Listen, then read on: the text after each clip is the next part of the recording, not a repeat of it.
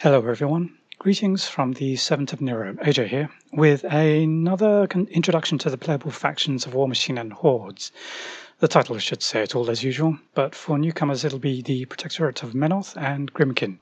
Believe me, the temptation to do a mythological deep dive into the lore was strong in this one, given how these two factions are inexorably linked to each other via their divine origins, while the actual individuals that compose the counterpart factions aren't really that associated with each other, except through religious or heretical lore. On the one hand, there are unrelenting proclamations of heresy and the need to cleanse, while on the other, there's the disavowal of Menoth as a god undeserving of his faithful.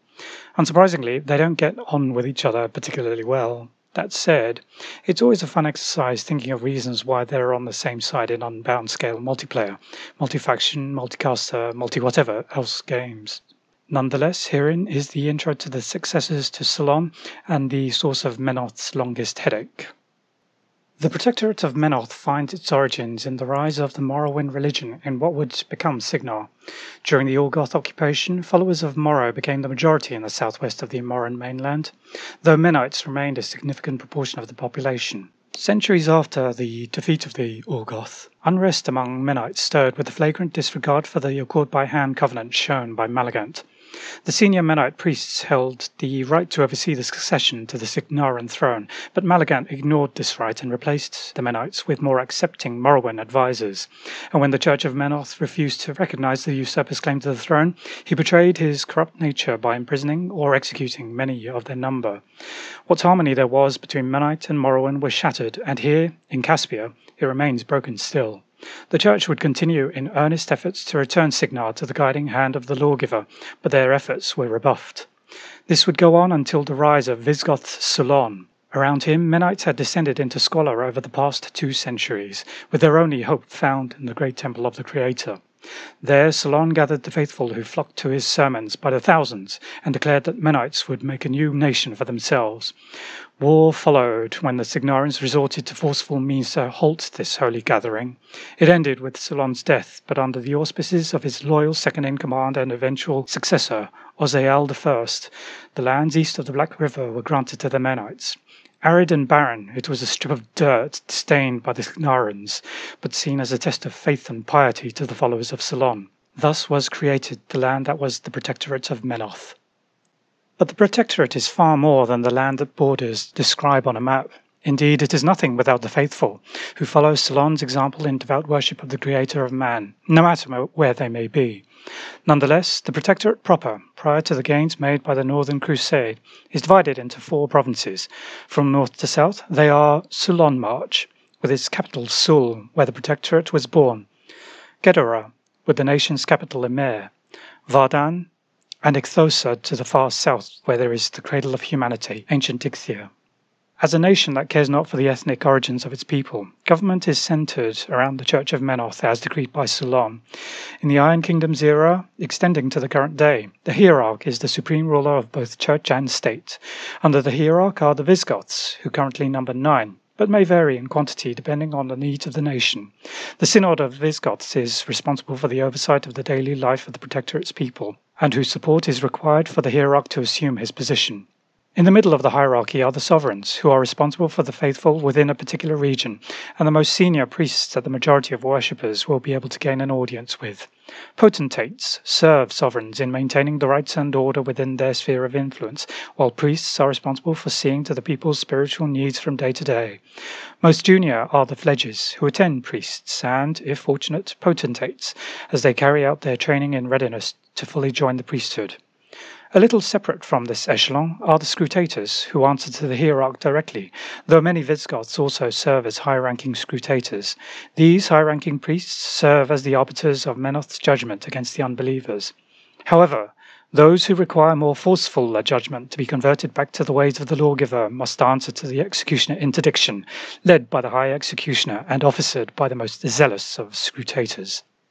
Parallel, but nonetheless closely tied to the church, is the military, which is divided into crusades and garrisons, each of which combine various contributions from the Protectorate's martial traditions and knightly orders. As defensive formations, the garrisons have fluid organization that typically follow along the lines of the crusades organization.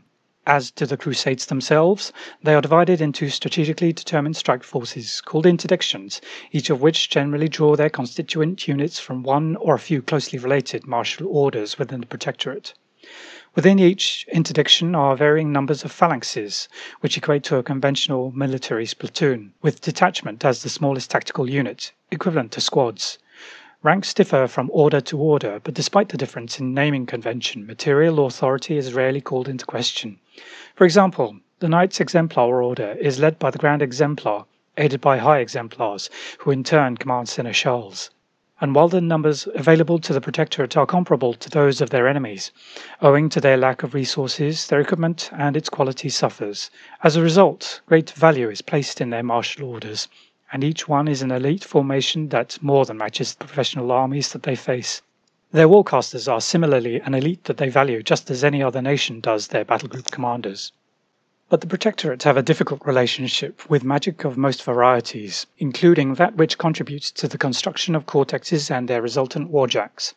As zealous followers of Menoth, any magic that manifests within them must be of divine origin, specially ordained by Menoth to his agents ur-caen, or purged. Those who display sufficient loyalty and diligence to the cause may be allowed to offer penance by service in battle or secluded worship to gain Menoth's favour for possessing such profane powers, knowing that they use their curses to further the will of the Protectorate and of Menoth. Thus, those who display the Warcaster gift are singled out at an early age and given over to the church and temple to be conditioned and purged of inappropriate thought. From the moment they cross the threshold to where they receive their education and training, also known as the Lyceum, they are also given over, mind, body and soul, to the service of the lawgiver, with a singleness of purpose that can never be questioned or shaken. Warcasters are brought up to believe that their gifts are granted by Menoth, just as the strength of their fellow warriors and the faith of their fellow priests are gifts from Menoth. Though this would be considered by the enemies of the Protectorate as a cynical lie told to youngsters by knowing elders, the power of their belief and the force of their magic born from their faith is an undeniable truth to those who reject the canon of the true law. However, it is not always possible to divine out those who would be warcasters until it is too late, as the gift may make itself known only in adulthood. In such cases, most of the martial orders of the Protectorate have the means to acclimatize these new warcasters to their gifts and liaise with the priests of the Lyceum to ensure the power is controlled, nurtured, and given due reverence before Menoth. Nevertheless, these examples of warcasters who are not explicitly part of the priesthood remain with their order, so that their previous service may be built upon with their newfound gifts. It should come as no surprise, though, that owing to the great power inherent within a warcaster, no few orders are led, whether in fact or in effect, by warcasters. All of them, however, accede to the will of the hierarch and the synod of Visigoths. There is one exception to this, though, and that is the Harbinger, who holds a special position of spiritual authority, as the voice of Menoth ur-caen, personal advisor of the divine to the hierarch, and beacon of glory and hope to the devoted. Every aspect of her being is a result of divine miracle, and none other can claim otherwise of her, or likewise of themselves. Unfortunately for these faithful servants, no matter who they are, their tools of war and the means to make and maintain them are an unclean and profane technology.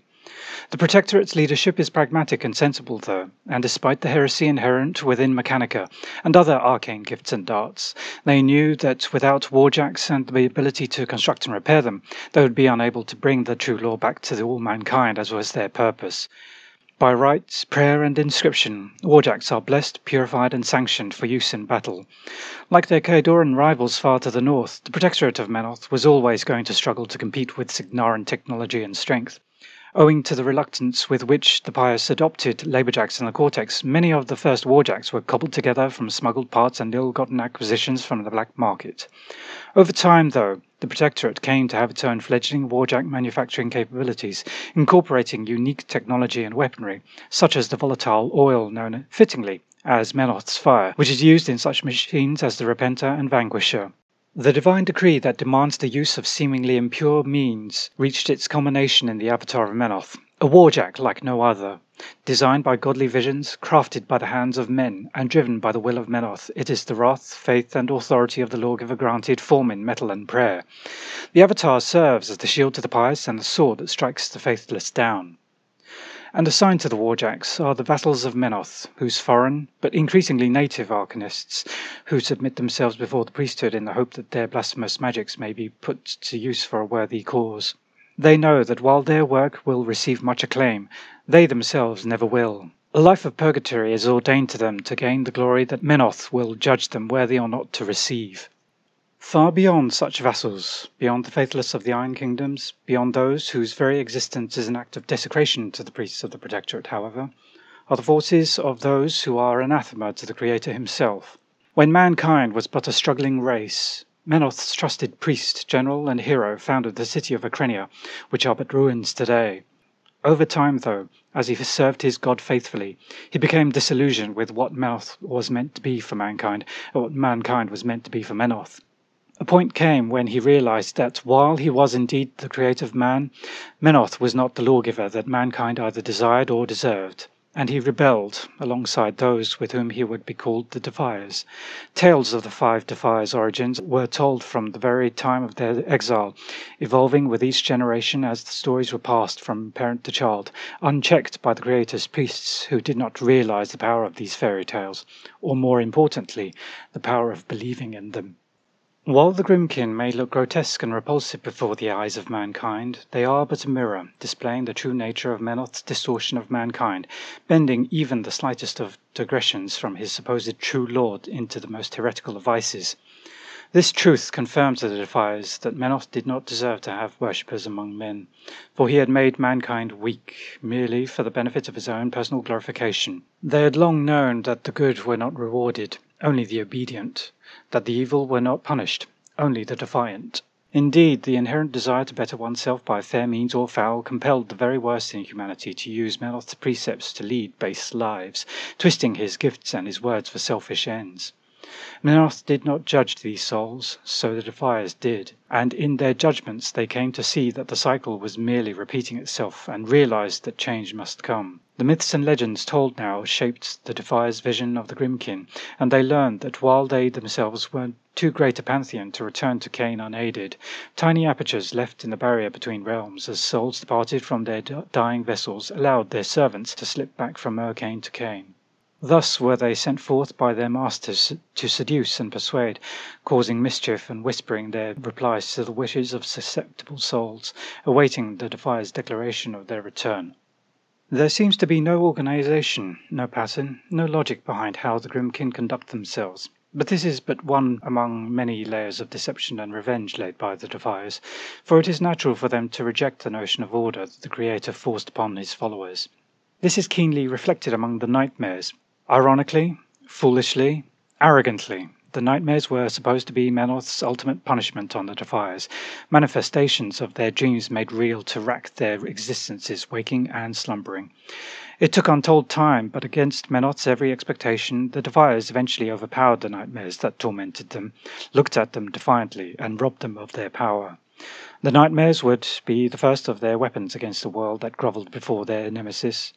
As to the form that they take, where the living seek to bury all their shame beneath the veneer of orderliness and cleanliness, the nightmares are the truth of a man's heart laid bare, aberrant and horrifying. For remember, the Defiers were but mortals once, and like their fellow servants, the Grymkin are a reflection of the heart and soul, all its selfishness, its foolishness, and its pettiness, piteously yearning for a purity that it does not need and cannot attain. Though the heretic was the greatest among the Defiers in life, and exerted his will the greatest during their exile, he is a first among equals at most among the five. He realizes his differences from the rest, all of them unique in their suffering and reason to seek vengeance. Even alongside Zivana Aga, the old witch, who opened the door for them to return to ur-caen, there is no real chain of command among the Defiers, each going about their activities independently as they see fit, coming and going to best sow chaos among humanity. For the old witch knows that the Defiers are merely a lesser enemy who can do greater harm against the true enemy than against humanity. For the one who has better laid plans than any god, she knows it is only a matter of time before she must turn on the Defiers and send them back to ur-caen where they belong. It may be a grim day for all humanity, blessedly ignorant as they are now, when the Defiers have served their purpose on ur-caen and discover a betrayal as great to them as that of Menoth's.